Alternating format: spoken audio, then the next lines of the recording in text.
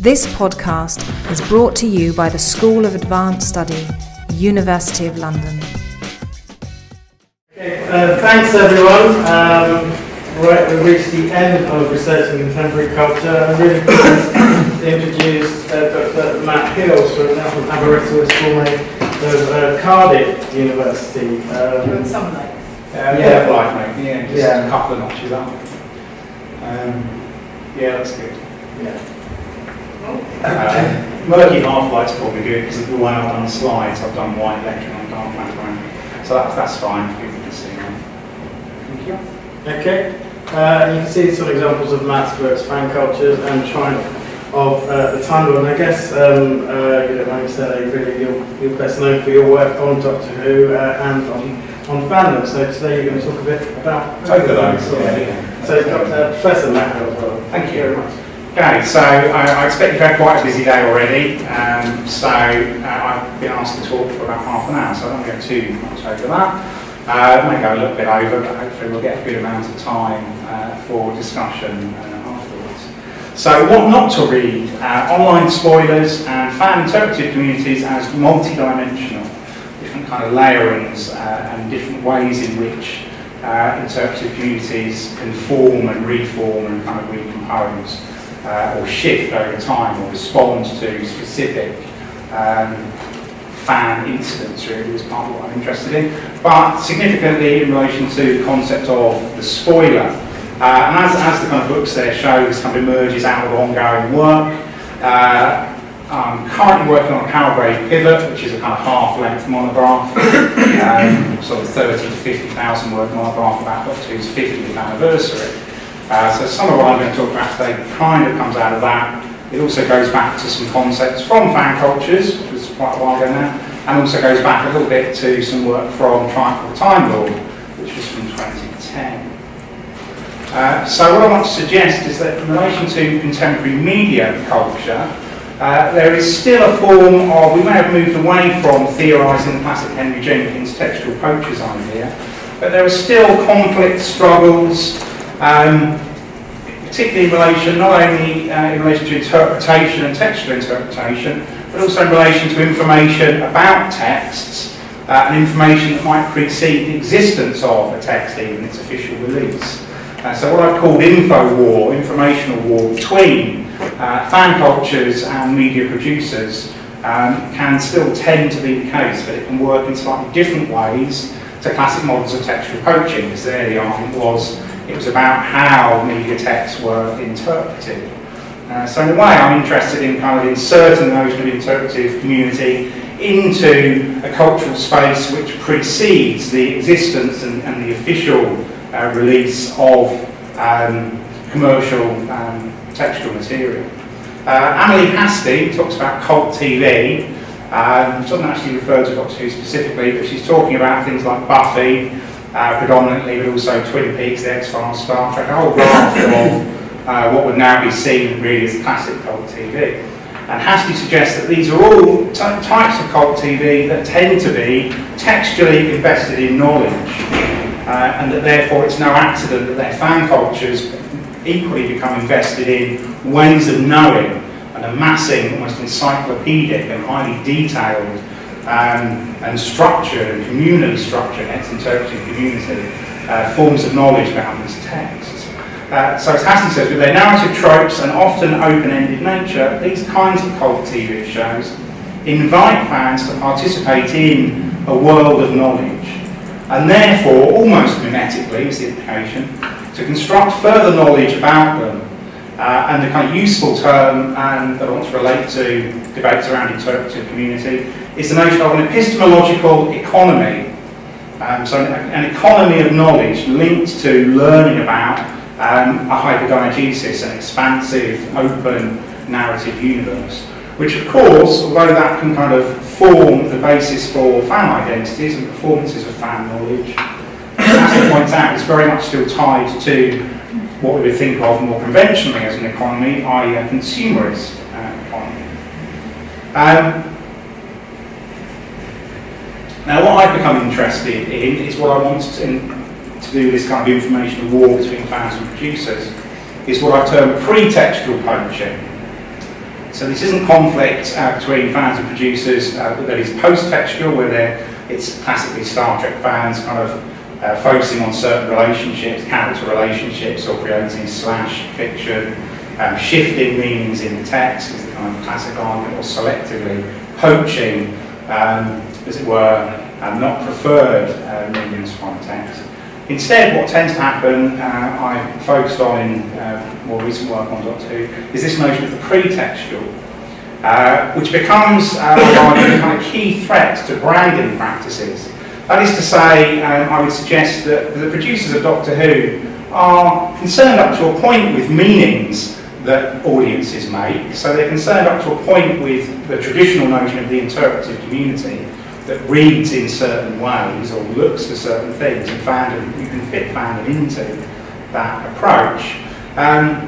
They're slightly, in a sense, producers are more concerned with what fans do with information they can access before the text is released, before it's broadcast effectively, TX, or transmission date in the TV industry.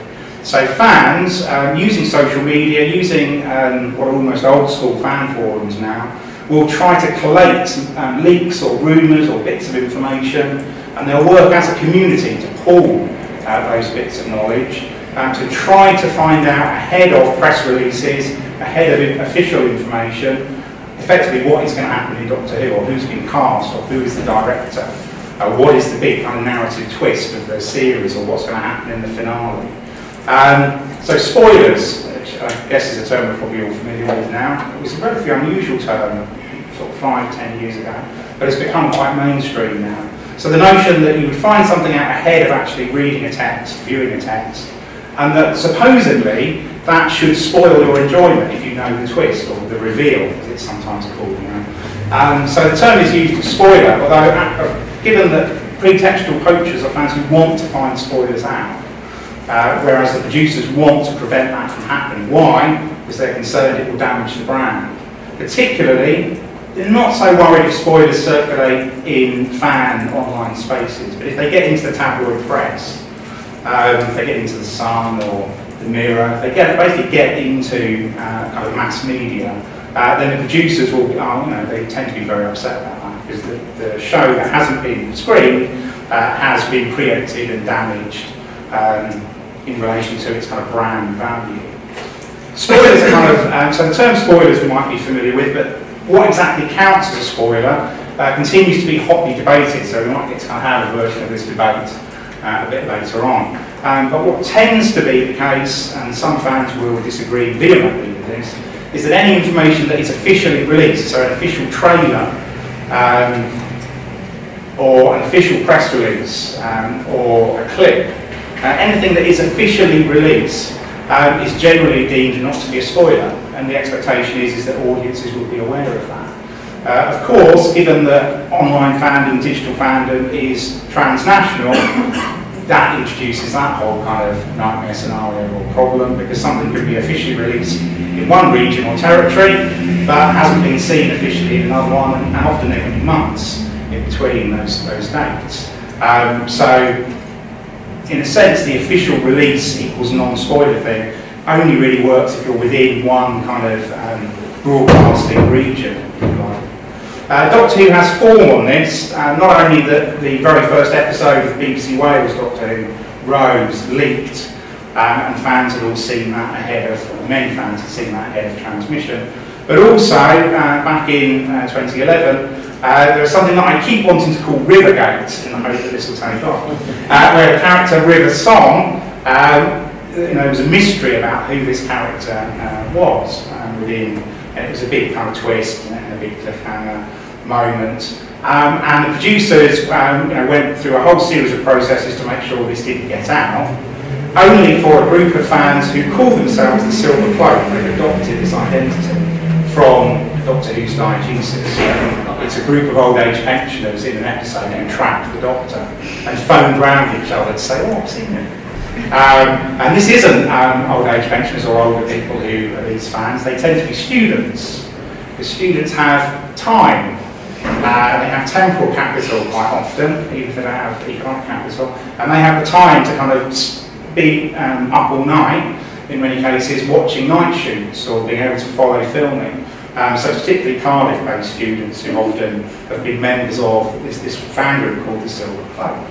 And they managed to find out who River Song was by following filming, and they pull information and spot where the unit bases are and where the signs are for where lorries are driving to form a base and where they're filming. So all sorts of information is pulled and shared on a real-time basis online through hashtags and on forums. So we use Twitter to share this information. Hashtag BWSR is the hashtag for Doctor Who set reports. And so fans share this information in real time, and if they can get to filming, they'll congregate and watch filming. And a group of fans discovered there was a scene being filmed in Penarth, a very nice area outside Cardiff, in somebody's back garden, and it was a scene where River Song talks about her identity, who she really was. And the fans managed to stand at the bottom of the garden, in the public domain, on the pavement, on the road, just on the other side of a big hedge. And the production team didn't realise they were there. So they overheard the whole scene and got video footage through the hedge. And Doctor Who's producers were hugely annoyed. Now, this might seem kind of comical, but actually that video was taken down fairly shortly after it had been posted. If you look for an online trace of some of this stuff now, you won't necessarily find kind of huge amounts of information about the fact that fans did know this. They found it out the last day of filming, so 6 months ahead of broadcast. It didn't get into the mass media or into the tabloids or mainstream media. The BBC managed to kind of keep it out. And it's already, this fact that this happened, that fans achieved this, has already been lost from both academic and fan cultural histories of Doctor Who. So James Chapman, whose work is in all other respects excellent, has done a cultural history of Doctor Who, and he updated that in 2013 to do a chapter on Stephen Moffat era and most recent Doctor Who. It didn't refer to the fact that there had been this security breach. So if you're not following social media on an ongoing basis, because I will tend to do this, if you're not actually aware of what these fans are doing, but you're going on a mass media record, you're going on kind of news coverage or accepted kind of forms of knowledge, you will miss that these sorts of things are actually happening. So there's a key challenge for researching contemporary culture in terms of how close are you to the object of study, and are you ethnographically studying some of these responses almost in real time, which is a huge investment, which is why I'm writing only about Doctor Who a lot these days, because I have to keep up with all this fun to write about it. Equally, Stephen James Walker, a fan historian, who may not have wanted to upset the BBC, but I would have expected a fan historian to be aware of this having happened, this security kind of breach. Again, didn't write about it in his kind of his book on that particular year of Doctor Who. So what in fan cultures I call just-in-time fandom, you can suggest that just-in-time fandom involves the rhythms and timeliness of fan responses. So I originally used the notion of just-in-time fandom to talk about the idea that as soon as an episode had ended, fans would want to be online kind of posting reviews and comments. So that the concept was originally a kind of post-textual notion rather than a pre-textual social media context idea, really. But we can kind of broaden that out, because now, in relation to the use of social media, fan cultures as interpretive communities aren't just interested in, not quite being the first to kind of post what they think of an episode, but getting in, pretty early on, say what they think. That would give it a mark out of 10. They're also interested in responding immediately to whatever events have unfolded in relation to their fan object. So if a rumour starts to circulate, fans will want to kind of get online and find out about it. If filming has happened, then there could be photos taken by other fans or paparazzi. Fans will want to get online and see those and kind of keep up to date. If information leaks, and we'll talk a bit about some massive leaks in the Doctor Who world that people might be aware of a bit later, or incidents in the kind of fan culture if some fans done something controversial. So these online interpretive communities might be partly focused on gaining spoiler knowledge in line with Haskell's epistemological economy, but there's also a sense of almost kind of just-in-time fandom is about keeping up with one's fan object and one's fan culture. So there's a powerful timeliness or temporality to this. And Jenkins, updating his work in 2006, revisiting the kind of classic textual poetry's work. His work on convergence culture uses Pierre Levy's idea of collective intelligence rather than perhaps interpretive communities. I think you could argue that these patterns here in relation to wanting, in relation to time, temporality, wanting to share this stuff immediately and with immediacy and almost liveness, that's part of the kind of temporal rhythms of an overarching fan interpretive community. But what might, in relation to contemporary culture, what might social media kind of do here? I want to argue that they've kind of spurred this move from just-in-time fandom to pretty much 24/7, always-on digital fandom, or all-the-time fandom, rather than just-in-time fandom. So if you are very much a devoted fan of something, it may be difficult to switch off from that. It does depend on the rhythms of the fan object. If there's a long hiatus, Sherlock fans kind of now joke about the fact that they're a fandom that has this massive hiatus where nothing much is happening until filming starts again. So what do they do to fill in that time? And I have an awareness of that really as a fan culture. But if you've got reasonably kind of regular new material forthcoming, it becomes possible to kind of, within those kind of industrial rhythms, to pretty much always be checking in on what new news is. And also as fans, what Jenkins, Ford and Green refer to as spreadable media, also being able to share mashups or responses to, sometimes comedic responses to bits of information and so on, or parodies of kind of new textual material, or fan-made trailers has become a kind of boom area in relation to what we're to. Equally, Alice Marwick has argued that Twitter doesn't do away with the notion of certain communities of interpretation, or what she calls the networked audience. The fact that Twitter, through hashtags, can be searchable, or through retweets can kind of reach an unpredictable range of readers, doesn't do away with the idea that if you're following somebody on Twitter, it's likely that you've got some investment, particularly if you're following a celebrity or a TV showrunner or somebody in a Sherlock production team or Doctor Who production team. You're probably still bringing a certain interpretive framework to a role as part of what Marwick calls a networked audience. And Chuck Tryon suggests that kind of generates, in relation to Twitter and the idea of getting this real-time information, both from other fans and from showrunners and production teams, generates a kind of culture of anticipation, which very much resonates with this kind of all-the-time fan or pre-textual culture, trying to get this information ahead of the text actually existing and then being broadcast during its kind of production process, effectively, or even pre-production and post-production. So you can argue that media text, we really need to, in terms of researching this contemporary media culture, not entirely decenter texts, they're still there and they're still important, but paratexts and all the proliferation of material around texts, including audience-created paratexts, I think become more important. And they're structured, you can argue, in relation to unfolding events. There's a certain kind of, a trailer will be released and then there'll be a response to that, which you can argue might be structured by different interpretive communities. The valorised, valued liveness of Twitter, which I think has been part of its brand, if you like, you could argue. And also fans' desires to interact both with each other in real time, but also with showrunners, have all kind of fed into that, really. And you can track some of these developments back to circa 2009. So a little mention for Twilight. I've read some things on Twilight. Twilight's quite intriguing, some of these things. Although Doctor Who wasn't something in focus, really. But David Brisbane, this is an unusual person theorising this. This was the production designer of Twilight New Moon, who wrote a piece in Perspective, which is a journal for kind of designers, set designers.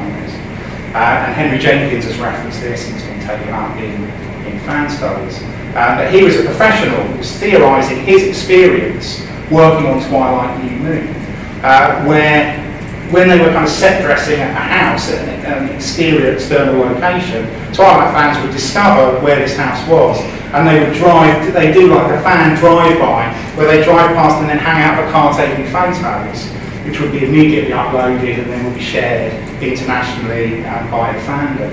And so the production team became very kind of aggravated by this, because they felt they were under surveillance. And so Brisbane talks about the kind of how relaxed they all were when they were behind closed doors in the studio, rather than being in public space. And to try and avoid fans finding out spoilers and information about design, they started building kind of like 12-foot high walls around where they were filming to kind of try and stop fans from kind of getting a line of sight or kind of visual access. So the rise of the instant, what Brisbane calls instant fan-made media, that fans can take photos, they can tweet information, and it's immediately potentially shareable within that fan culture, transculturally and transnationally, within limits of its written language, whether people can kind of read that and engage with that. But it's very easily kind of shareable and poses a threat to what historically and what is still held to be the case is media producers designed to lock down information, control information, because they want to control publicity. They don't want kind of fuzzy fan-taking photos of a monster or some piece of design looking a bit chonky. They want their lovely, shiny promotional trailer to be how the mass audience kind of first experience these things. So, Doctor Who fandom equally kind of track back to 2005. There are many debates around what was the kind of set etiquette for taking photos on set, i.e. in public space when filming was happening. But by 2009, those debates had really disappeared, and it was kind of becoming accepted that fans would be types of set reporters or would get this information and would share it online. So media producers have become much more used to the toing and froing of this kind of informational war. However, there's been a kind of major development in relation to Doctor Who recently, in that the entire first 5 scripts of the next series of Doctor Who, which starts on August the 23rd, it is possible to Google and find and download the entirety, and these are the official scripts exactly as they are, the entirety of the first 5 episodes in script form, and as far as I know, at least, or certainly the opening episode, Deep Breath it's called, which will premiere on, say, on August 23rd. You can watch an early work print of that, is downloadable. So, major Doctor Who fan forum, which was followed on from, it had a predecessor forum, Outpost Gallifrey, which predated Doctor Who's return in 2005. Gallifrey Base was founded in 2009, so just some figures, so I'm not expecting people will know this, but it's about 77,000 members. This is a fairly major forum, and I took these figures this morning, more than 8 million messages. If you're studying fandom, you don't have to have read all of those, luckily, it's a bit of a nightmare. But in line with the notion of unfolding events, if you're looking at fan responses to the trailer that's just been released, or the trailer that was on at half-time in the World Cup final on the BBC, then you've got certain threads that you're following. So it's within that, it might be thousands of members, but it's usually sort of 500 active posters, and there are specific threads that it's actually possible to follow in real time what is being said, in terms of a kind of netnography or cyber ethnography. So Gallifrey Base had to create a kind of an official policy response to this massive leak, and they did something very kind of curious and interesting, and that they basically suggested, despite having a spoiler section, they suggested that it was unfair to the BBC and disrespectful of fans to openly discuss, the fans all knew this stuff was out there, but it would be disrespectful to discuss the leaked scripts, and it would be potentially damaging the show, and as good fans, they ought to respect the programme and respect the wishes of the BBC. So, and the analogy that was used was the notion of, is this cricket or not? So it was deemed, this was in a very lengthy statement from the forum owners and moderators, it was deemed that it was not cricket to talk about the leaked information. So now it's there, and you can read it, but it's not playing the game, it's not fair to the BBC. However, fans could carry on discussing spoilers for episode 6 onwards. That was still, because they do this, they share photos and debate spoilers and try and get leaks and bits of information. So they could carry on with that game, but slightly bizarrely or counterintuitively, despite the fact that this huge amount of information was out there, it was deemed that was not to be discussed. So, and it was in fact recommended that if you were a good fan, you wouldn't read those scripts. So I hate to tell you, but I'm a very bad fan, because I had to read them for research purposes. So you can argue that the epistemological economy, the ways of knowing, is temporarily supplanted here in terms of the response to a specific provocation and event. It's temporarily supplanted instead by a different kind of economy, what Henry Jenkins has called fandom's moral economy, where fans debate and discuss what it means to be a fan, what is appropriate, good, authentic fan behaviour. To be a drooler, to drool over a celebrity, or to sexualise them in many fan cultures would be inappropriate behaviour. One should rise above that. Or to critique certain aspects of the fan object might be seen to be inappropriate. So Jenkins has argued that almost all fan cultures won't just work as interpretive communities, they'll have forms of morality that won't be entirely uncontested, however. So you could find, I've got lots of kind of quotes, but many people, really, if I was going to quote from Gallifrey Base properly, I would have to get permission from every poster. So I decided to quote lots of posts. But effectively, the language of morality was directly used. People were saying, I can't believe this has become a moral issue. And other people were saying, no, you've got to kind of be respectful. And we're accepting both the forum kind of owners policy, but also the BBC's discursive kind of structuring of this incident. So these massive major spoilers have led to fans as an interpretive community in relation to this one forum, so it's a site-specific, positioning themselves in relation to both discourses of piracy and morality. So here's what the BBC had to say. So producers and brand managers effectively attempt to discipline fan activities. This is a power struggle, cultural power struggle between fans and producers. And I would say in this instance, bizarrely, the producers have lost on an epic scale in that there's been this huge security breach, but they've managed to kind of snatch victory from the jaws of this vast defeat, because their statements, the discourses that brand managers, Dr. as a brand manager, the discourses that brand managers have put into play have been significantly picked up and reproduced within the space of at least this major forum. These discourses won't play out in the same way across YouTube, or on Twitter or in other kind of areas. So one of the things we would need to think about in terms of researching contemporary culture and its interpretive communities is to what extent are those site-specific or platform-specific. That is a highly significant issue. You might be able to talk at an abstract level about an overall fan interpretive community, but there's clearly a distinct interpretive community in terms of response on Gallifrey Base compared to outside of that forum. So the BBC Worldwide said, we would like to make a plea. When they know they can't control information, you get the language of pleading, special pleas. We'd like to make a plea to anyone who might have any of this material and spoilers associated with it, not to share it with a wider audience. So it's kind of deemed to be okay to just read it and not tell anyone. But don't kind of tweet it and put it out there or put it on Facebook for people to just accidentally kind of come across. So don't share this, so that everyone can enjoy the show as it should be seen when it launches. And here's the kind of almost kind of moral blackmail, but very interesting kind of discourse. We know only too well that Doctor Who fans are the best in the world. We thank them for their help with this and their continued loyalty. So be the best fans in the world. Be a true fan. Be loyal. And this is the discourse that is put into play. And then the people running Gallifrey Base don't reproduce quite that discourse, but there is a sense of we should respect the BBC and we should behave ourselves because we don't want to damage Doctor Who or bring the show somehow into disrepute. However, it's not only that, there is also, you might expect this, with allegations of piracy.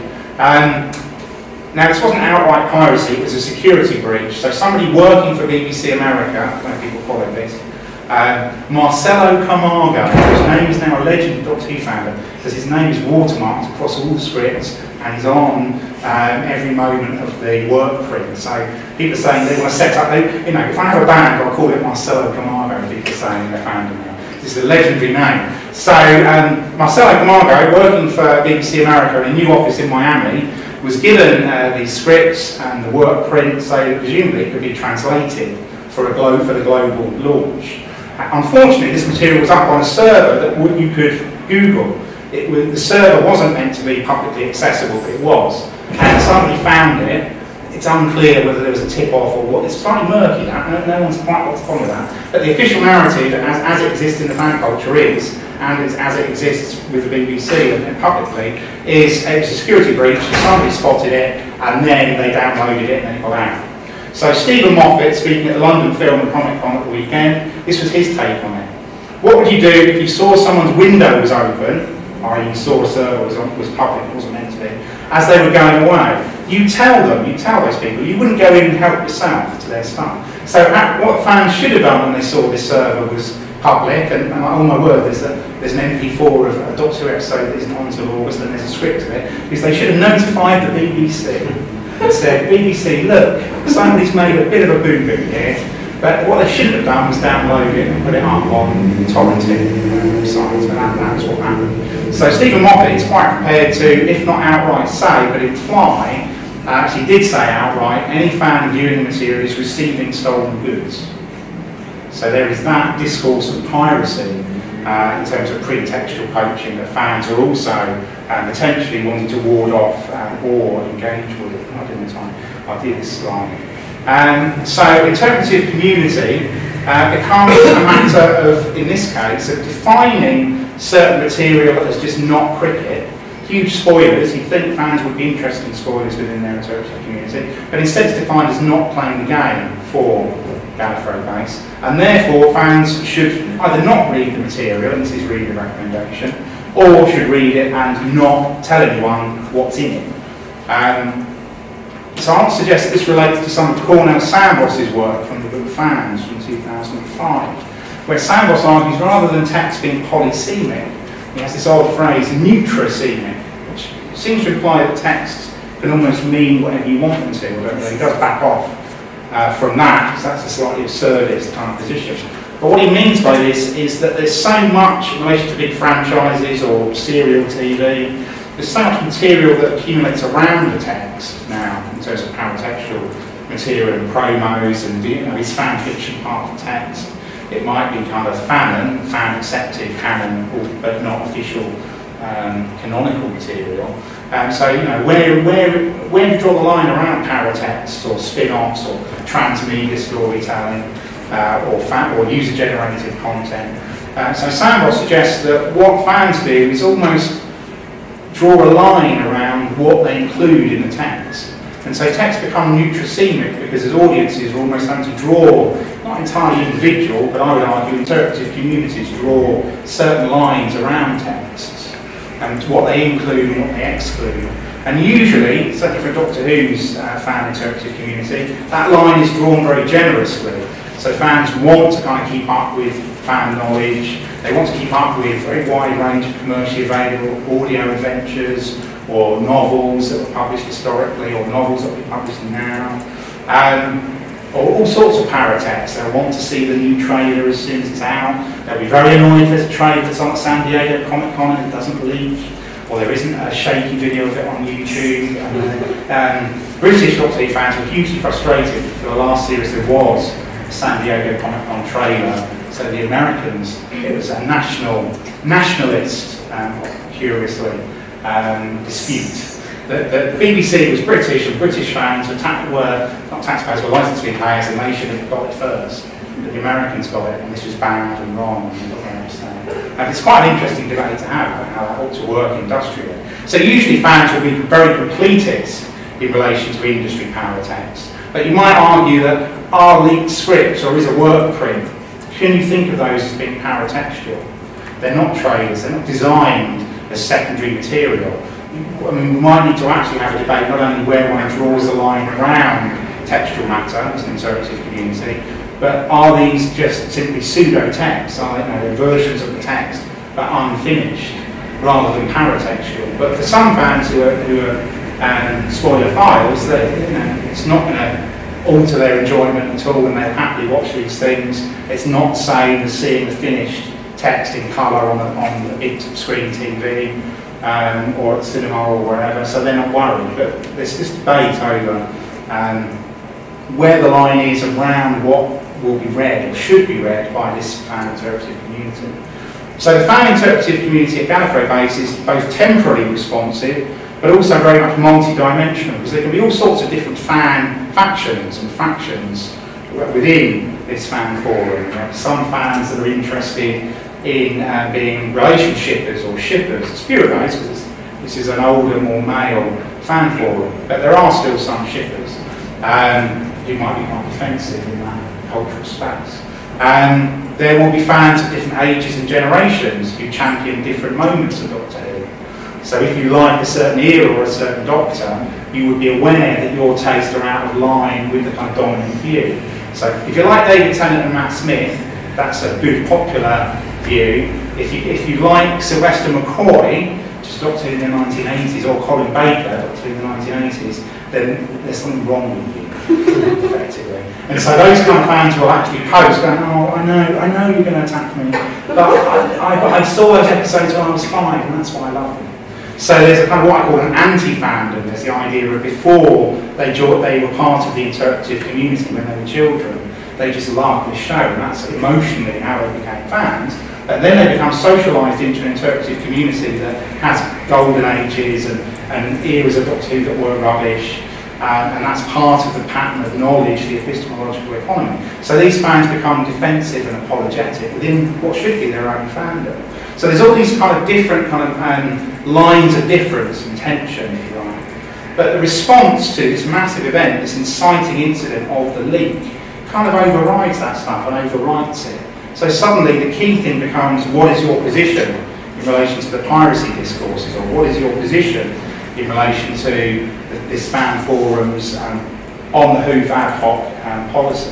And what has tended to happen is, and fans did start to post this until it became apparent that they could be banned for posting it on the forum, fans did start to post saying, well, I know we're not allowed to talk about it, and we're not allowed to say where you can find it, but just to let everyone know on the forum, you can easily find this stuff if you go to these kinds of places and type in these kinds of things. And then even that was forbidden, because you're effectively still hinting too strongly at where people can find material that the forum owners don't wish to support. So what's tended to happen, I would say, is that there's been a counter-intuitive positioning where both the policy and the kind of discourse of being respectful of the BBC's wishes has resulted in a fan interpretive community that usually pursues spoilers, or a major subset of it pursues spoilers. Instead, those things have become completely kind of forbidden, and have become like kind of a structuring absence on the forum. So if you go on spoiler threads, they're literally now discussing episode 6, because the fans are so concerned about or being seen to do morally the wrong thing or being banned that they've just backed off from it completely. But of course what you can do is you can self-reflexively, and being aware of this, you can move out of that interpretive community. You can go off to YouTube or a torrent site, find the material if you wish to do so, view it anyway, but as long as you don't then go back and try and discuss it, you can move out of that interpretive community and its norms, its temporary, its reactive norms. You can move out of that and engage in your piracy or shift discourses, and then move back grudgingly into the forum space where people have social connections and bonds, and they don't kind of step away through until transmission of episode 6. So fans' traditional popular knowledges here, I always like to kind of draw on John Fisk. What could be kind of resistive or contestatory popular knowledges, I would argue, in terms of this info war, are confronting more significant, more powerful production discourses of authentic or good fandom. Attempts to kind of morally discipline, discursively discipline these fan cultures. Hence, as I say, what should have been a kind of a considerable defeat, really, in terms of information war for producers, they do seem to have managed to kind of clutch, grasp back from that some measure of success, in that equally all of these spoilers and all of this material, you can go and find it online, but it hasn't yet, the key acid test is does it get into the mass media, and this, this moral economy seems to be holding, at least for now. So gone considerably over time. I did start that 5 minutes late, so I've gone a little over time, so I shall finish there. Thanks very much. Thank you.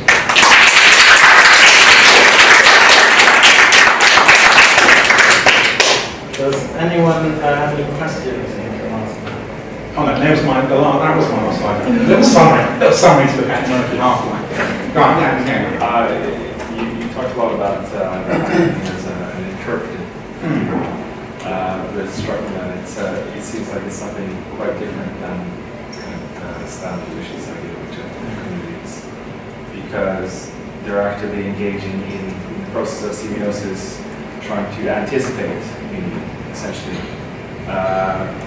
And I thought that maybe this is kind of central to the problem of the leaked script, is that the leaked script shuts down meaning, whereas they're kind of sneaking around in headings and taking photographs. Is smoothing and is a way of establishing meaning. It's semiosis, trying to figure out beforehand what is the content of these episodes. But the scripts or the leaked workprint would obviously not be a part of that interpretive activity, so to speak. Yeah, that's an interesting way of framing it and thinking about it. I guess my kind of take on that would be that I couldn't quite see, or I wouldn't agree that there's a binary there, in the sense that the spoiler files, the spoiler hounds, the people who hang around by the hedges or are up all night kind of for a night shoot to kind of see what happens, and we'll be taking photos and we'll be sharing those and so on. Or we'll be searching kind of online agents' information to see if somebody has got on their CV they've been cast, or a director's been appointed that hasn't been announced in a press release. So they'll be doing all sorts of things in terms of trying to get information in relation to the skirmishes of InfoWar. But what tends to happen is, because these are almost always long-term fans, they are already within an interpretive community that would work quite strongly in line with Stanley Fisher's kind of notion of interpretive community. That is to say, when they get the new bit, they want the new bit of information, but they'll tend to kind of pull it into patterns of reading and ways of reading that are sedimented and that can almost be predicted in terms of their knowledge of the history of Doctor Who and of the history of production. So there is a sense in which the semiosis, the kind of sleuthing, it is sleuthing, I would say doesn't work against the kind of Fishian interpretive community, but potentially is kind of recuperated within it, in fact. Yeah, I guess I did mean it in a kind of binary sense that way. But I mean, well, I wouldn't see those alternatives. From the sleuthing point of view, they would actually want to create that script themselves and then see the episode and be happy that they're right about it.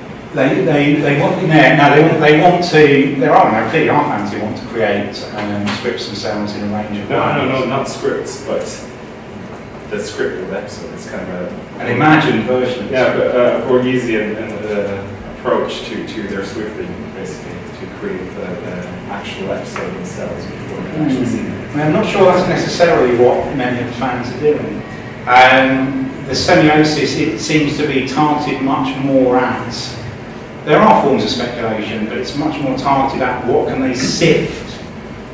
Jason Mattel has called this kind of thing forensic fandom, where the idea is you're hunting through the clues, but you're trying to construct through that something which, as much as can be, or your hope, your desire is, what you construct from the clues will be accurate.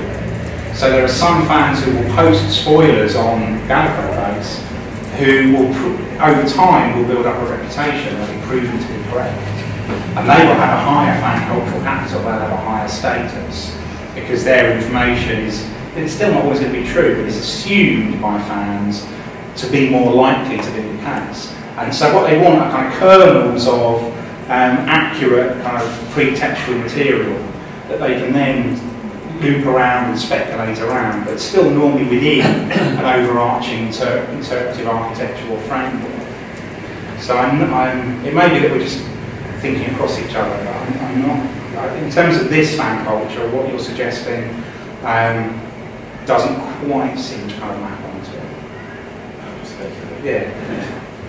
I'm just wondering if the relationship between fans and producers necessarily needs to be as antagonistic as the way you've stated it. I think with other shows it's maybe not so. Like, say with Game of Thrones, that's one that immediately came up, where you have an existing text, which is the book, and there are some people that have read those, and then there's always some people that haven't read the book but are watching a TV show. So in some ways, half of the half the fan does is, oh, well, I've read the book, so I'm gonna like keep these spoilers from the rest of you. So there's like inner circles of this interpretive community. But I just wonder if there's also more respect for the material in a certain sense, respect in quotes, because there's existing text. And then also there's people respect the fact that there's going to be a gap between existing text and however the showrunners adapted. So in some ways they're like, okay, fine, there's some spoilers if you were to read the books, and anyone can go read the books. But then on the other hand, let's speculate about what's going to happen to this character and how different that's going to be from the text. And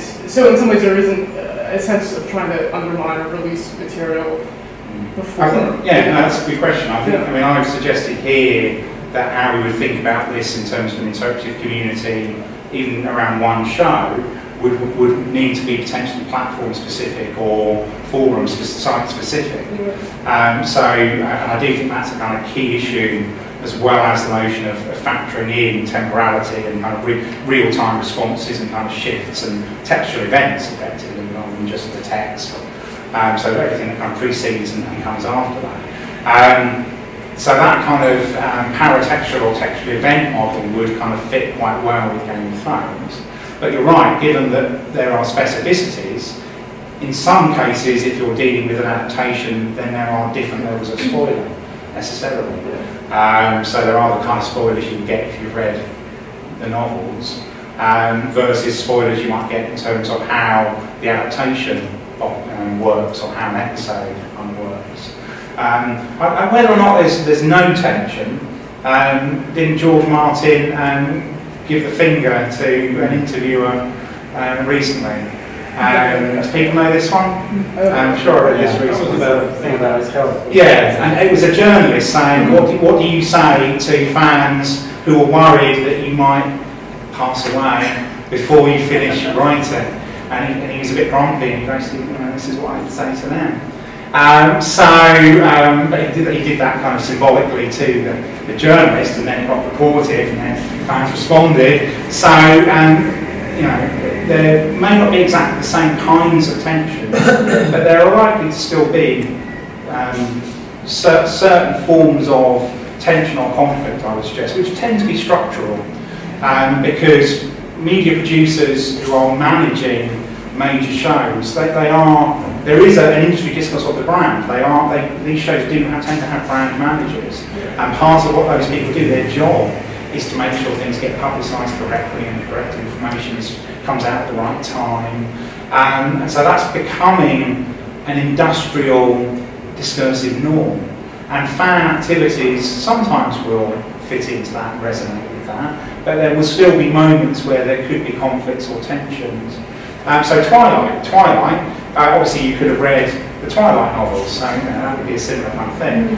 But what the fans were doing by getting photos of the set dressing was kind of saying, oh, okay, they're using that kind of location, or in the novel it says that is red, but they've done it this colour, or they've made this decision. And the fans were, as completists, as fans with very high fan culture capital, were effectively tearing apart online pretty much in real time the design decisions of the design team, and to an extent that clearly did distress the production designer was peeved and unhappy about his work not being seen properly, within the minutes on set and lit and edited, but being pulled apart and critiqued as, oh, they've changed this, and so hence David Brisbane, writing about instant fan-made media, he's quite negative about it. And he literally says in that piece, we all just had a sigh of relief and really enjoyed working behind closed doors on a closed set, because we knew it was secure and we could relax. So even there, it's an adaptation. The spoilers take on a different status because they are those details rather than the overall plot. But there are still possibilities for tension. But yeah, I wouldn't say that the model one could arrive at, or the approach one could arrive at through Doctor Who could necessarily be just rolled out across different franchises. Can I ask you about, I can completely empathize with, or I can imagine what it must be like to try to, basically when we are doing research with a moving target, right? Yeah, absolutely. Very much so. Yeah. Could you share with us, like, what have been your techniques to do that? Like, when it's moving all the time, when it's on social media and stuff. What have been your strategies for data collection? Okay. To try to, wherever possible, try to archive. Well, if you're studying something for a PhD, or in my case, it's an area that I'm writing in quite often. To really try to manage your time so that you can actually give bits of time to it on a fairly regular basis. That if you see that something major has occurred, that's if your moving target really has just moved, to then become, if you can do that on a pragmatic basis, to be able to kind of give some responsive time to that, and to really try to kind of archive material and pull material, as much as you can as it's there. Because if you try to kind of go back to stuff, I mean, I tend to do qualitative work, I would like to give that proviso. So I'm not, in the work I do, in fact all the work that I've done, I haven't been doing data mining or kind of quant work. So if you do quant work, if you can, that may work in different ways. But in terms of kind of qualitative, real-time moving targets, it's trying to kind of archive or access and have records of material almost kind of as it kind of moves. And as I said when I was giving the talk, in relation to looking at what is pretty much the major fan forum, which I tend to study because you'll get, this is an interesting argument in of itself. Would you study a fan forum where you might get quite detailed, lengthy postings, people want to have debates?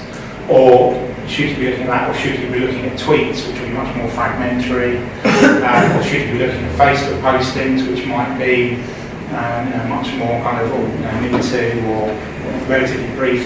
So there's a kind of, the textualist kind of bias within some of this work, I think, tends to lead researchers to want to look at material that would be, in traditional terms, richer material, which potentially means looking at a kind of forum rather than looking in other kinds, or live journal, or things that follow on from that, where you get a certain type of fan debate that's probably going to be a more educated fan, it's going to be more literate fans, it's going to be older fans usually.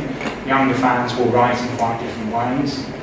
Fans without structuring access to forms of cultural capital will tend to, inevitably, will tend to write in quite different ways. So there's a broader kind of methodological problem, which I think is an impasse, is kind of insurmountable about where you would look in the first place. But there is then the pragmatics of, if you're doing qualitative work, of how best you can try to keep up with the moving target. But clearly some writers don't keep up with those moving targets, because I can give you those references for studies that are published, academically published material that will literally say security was kept tight around the River Song storyline, and whoever read that manuscript, or they simply hadn't kept up with what had actually happened. So yeah, I think it's about really, in terms of PhD research and ongoing research, really having that focus on it. If you're interested in getting the granular detail of the moving target. I mean, this material will potentially, I've already been asked to do 2 different book chapters for 2 different books about Peter Capaldi's The New Doctor. So one will be kind of official BBC paratexts promoting him and how they managed his fandom, and the fact he'd been a lifelong fan, and how they managed the kind of age kind of issue and so on. But then another book chapter, which I've just been asked to do, will basically, I'm going to do this, the kind of fan response to the leaks. Because these are fans not only getting information, these are Doctor Who fans encountering a new Doctor for the first time, which is a massive event in Doctor Who fandom. They're seeing and reading about a new Doctor and how he's portrayed ahead of the actual kind of release, through scripts and so on, through work prints. So in that sense, that's kind of unprecedented. So I'll do another piece looking at the audience creating paratexts and responses. Sorry, that's a length. No, that's something I'd like to pick up on as well. I guess as you're kind of asking, you sound like all that, so it's the same. A topic that came up yesterday with Roger Luckhurst on archives. They say that all archives are generative. The end is a fantasy. So it's the total archive that kind of conspiracy thing from the X-Files. All archives are always kind of self-generated. And in contemporary studies, especially, we generate our own archives inside ethnography, as you mentioned. But I think I just wanted to, you kind of touched on it. I don't want to paint it as a binary, but you said that you're doing kind of two chapters, so a kind of official one and an unofficial one. Yeah, put it that way. Well, it's just the kind of way that was. I didn't decide to do that, as in the sense that I didn't plan that in advance. I got asked to do one and agreed to do it, and then got asked to do another chapter on Peter Barry and thought, well, I don't want to do exactly the same thing as this other one. Yeah. And I want to know, in terms of a writer, that there's clear water between these two things. So I'm going to try and polarise them. Right. Go on, sorry. Was this coming back to the title Info War as well? And that, I mean, Jeremy already touched on the issue of politics and cultural studies, and it seems that this tension, I guess, again, I'm kind of being pulled into expressing as a binary between official and unofficial. How do we kind of navigate that tension? Well, it's clearly a discourse of power. These issues of taste and values. You put it brilliantly that the moral economy. It's not an issue of policing. It seems to be an issue of self-policing. Yeah. The people who run the forum are kind of fashioning the debate in that way. So I just wondered if you could say something about how we kind of negotiate those issues of power. Okay. Yeah, so that's a really good question. I mean, some of this stuff is certainly open to kind of Foucauldian interpretation. And in Triumph of the Time Lord, there's a kind of a Foucauldian thread to that book, actually, in terms of trying to think about the power relationships between production discourse and fan discourse, I call it in that book. So it's something that I think, in terms of doing fan studies, or the version of fan studies that I do, the question of power, and my background is in cultural studies, effectively. So I worked with Dave Morley at Goldsmiths on my MA, and my PhD supervisor was Roger Silverstone at Sussex. So my background many years ago, or if you like, as a PhD student, was in relation to cultural studies, and to cultural studies type questions. So I would hope that that is still present in the kind of work that I do. It might be sometimes more implicit than it ought to be, or I'd like it to, but it's still there, I would want to say. So I think it's really important to keep those questions on the agenda, because I think there is some television studies and fan studies work that doesn't do that, actually. And it's people writing about a TV show because they love it. And they can use literary theory to write a very finely crafted academic journal article or book chapter. But you read it, and essentially what that is a kind of performative, an academic performance of the fact that they're just a fan of that show.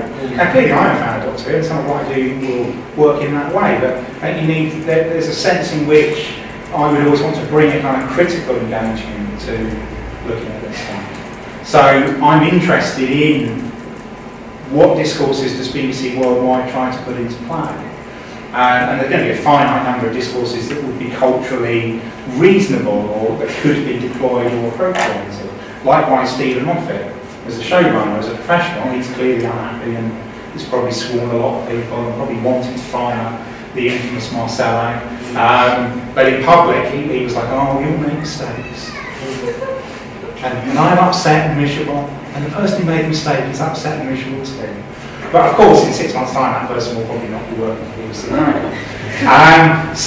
it would be bad PR to kind of go, I want him fired, and I'm going to be a vengeful showrunner, which Moffat has done before, and he's ranted at fans in public statements.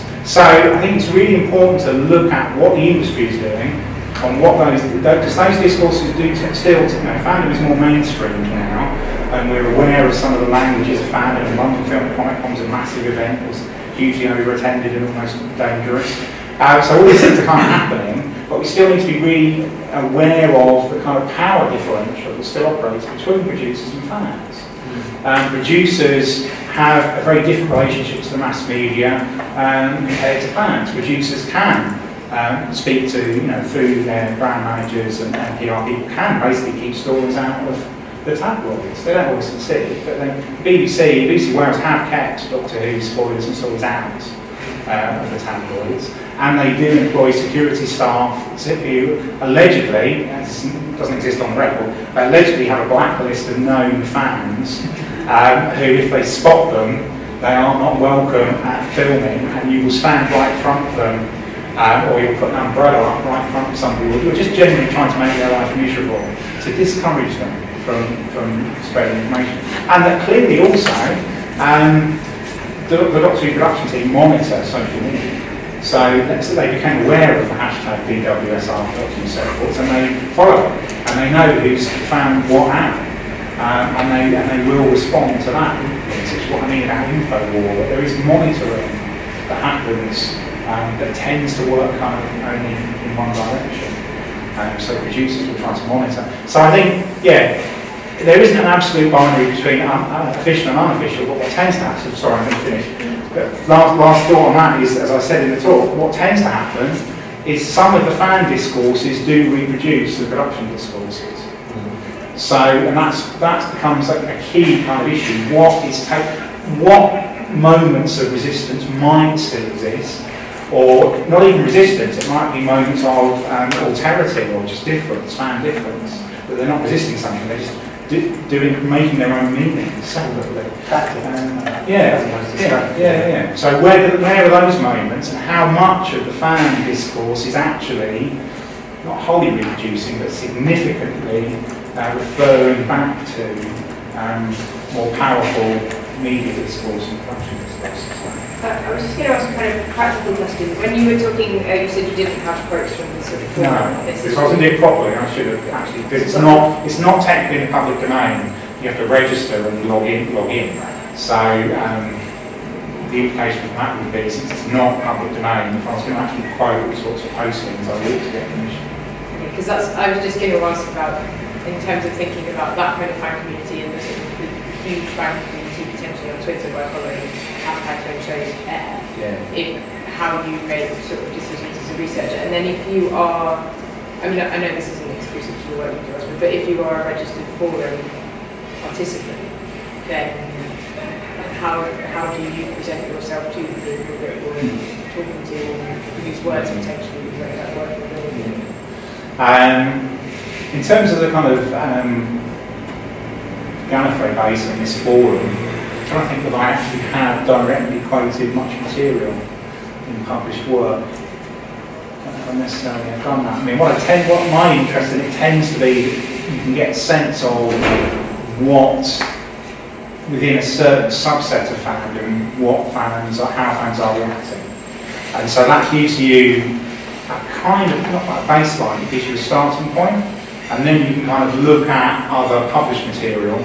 So that might be public domain material, so you could look at Doctor Who magazine, or you could look at fan sites that would be public domain, and you can see kind of where there are convergences or divergences.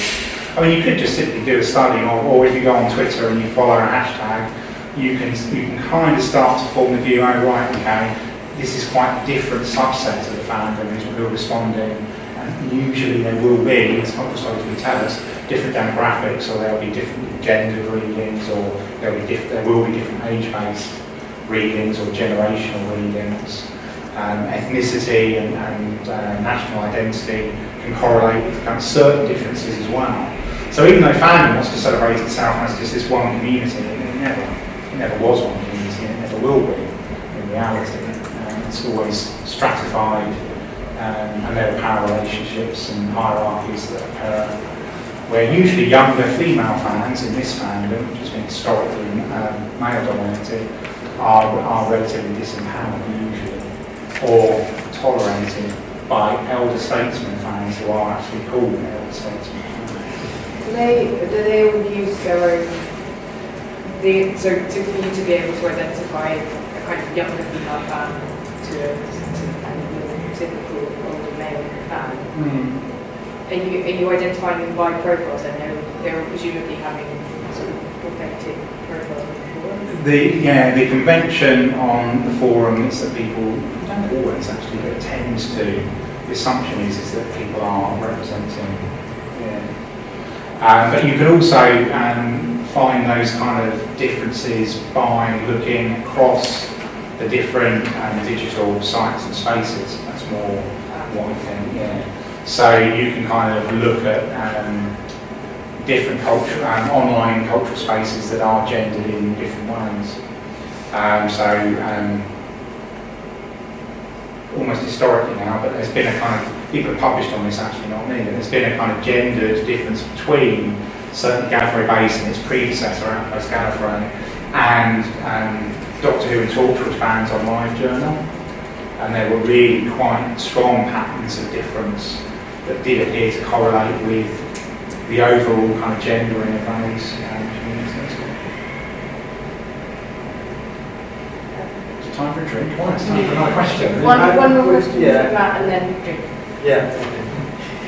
I just wanted to sort of talk a bit about this idea of the spoiler, because there's been various research that sort of said that people who sort of within the field looked at prove that people sort of seem to enjoy things more if they know a certain amount about them. First, is the BBC right to police things so closely? I mean, it's found they're actually getting far more from Doctor Who by following the spoiler season and then seeing it. So, what point does the spoiler actually become something that spoils? Yeah. Well, I would say that that's why I kind of gestured to this. I didn't want to, given it was a half-hour talk, and I kind of went over that anyway. I didn't want to kind of get too bogged down in that, the definitional kind of issues around it. But you're absolutely right. Clearly, for a subset of fans who are the spoiler hounds or the spoiler files, and some people would use the term kind of spoilerholics, this clearly is something that does not damage their enjoyment of the eventual text. If anything, it enhances it through speculation, through imagining what might happen, through projecting at least versions of different scenarios. But by the same token, there are spoiler foes. So that kind of structuring difference tends to exist. So on forum, there is a dedicated specific section only which permits spoilers. And then even within that kind of section, there is then a thread for spoilers and speculation. So the idea is if you really want to find the full-on spoiler, you've got to go into a particular section and then go to a particular thread. So the idea is you shouldn't stumble over it by mistake. That's what tends to upset people. If they define spoiler in a certain way, and they're on Twitter or on Facebook, and it's like, oh, you swines. I know there's this stuff kind of, it's just a torrent of stuff, information, and you're like, oh no. And that can happen to all of us. So there's definitely a kind of sense of people being pro-romantic, and therefore it would be very interesting to do something maybe like kind of semi-structured interviewing with people to really try to get that sense of kind of thick kind of data about their attitudes to spoilers and what do they spoil or what do they not spoil. But the term spoiler does seem a bit clunky. You probably, in an ideal world, you'd want a term that was slightly more nuanced or different. It wasn't just like this is going to spoil things. But again, the Foucauldian in me wants to kind of say, the spoiler is about certain discourse, and it is potentially a kind of normative still cultural discourse, and it is absolutely a normative discourse that is linked to the cultural powers of brand management, where the brand manager's professional identity absolutely is bound up with, and therefore the brand value and the commerce of it is bound up with. This stuff must not get out. And people who work on Doctor Who have to sign non-disclosure agreements that are legally binding, that you can be sued for millions of pounds if it's traced back to you that information has got out. And sometimes people who worked on Doctor Who will tweet a photo, and it won't actually be a big spoiler, it might just give some little detail away, and clearly that will be monitored and then that will be removed quite quickly. So the term spoiler is a misnomer, and there are many more nuanced things going on. But again, to finish, brings us back to the question of power. Because the term spoiler isn't just there because somebody was wrong, it's there because it's part of cultural power, and it's part of the kind of discourses and powers of what it means to shape brand value, the brand in franchises in contemporary culture. I guess artists and musicians as well, it's an awful it's so curious. Because he's point on which I guess it all falls down, even in sort of imaginative terms, certainly not in real terms. Well, he's invested in the reveal and the twist in certain ways, I would say. That the way that he writes and the way that his narratives tend to be structured is around the idea of a certain reveal, of putting something that's kind of seemingly visible or on the surface, but then actually it's about misdirection for the audience, and actually they see it but they don't see it, and then there's a kind of twist. So I think his style of writing kind of works in a certain way. But I mean, there's an art discourse that operates in certain ways. I mean, he's spoken in interviews about that he won't tell people at all what the script is, what storyline is for a script. And his argument is he wants to judge when people read the script, how they respond to it, like did he hide the information well enough? Or if he tells Matt Smith or Peter Powell the story, he's kept it in his head and it's a secret. And when he tells them, do they react in the way that he wants an audience to react? So he has a notion of a very developed sense of links to a writer being able to judge their audience response. He has a notion of really withholding information to the extent that you'd expect executive producers to know what script is going to involve, but he won't have shown them the script until the very last minute. He won't have told actors your character is going to be this until the very last possible moment. So there's a sense of kind of withholding, investment in the withholding of information there as well, which would mean he would be particularly miserable when there were spoilers. Okay. Okay. Thank you, Matt, for